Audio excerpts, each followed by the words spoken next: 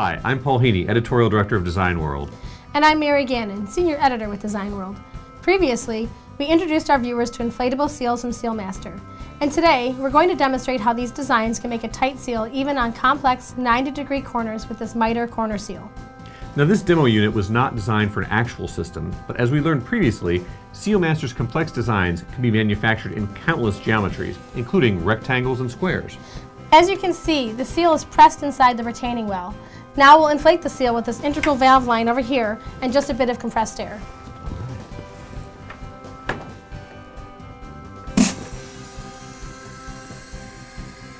Now, as you can see, this seal quickly is inflating to the striking surface, making a leak-tight, positive seal on even these tight corners. To prove it, we will now fill the unit with water.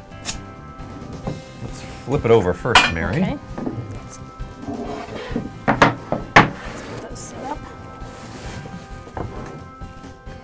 There are no gaps between the inflatable fabric reinforced seal and the retainer surface.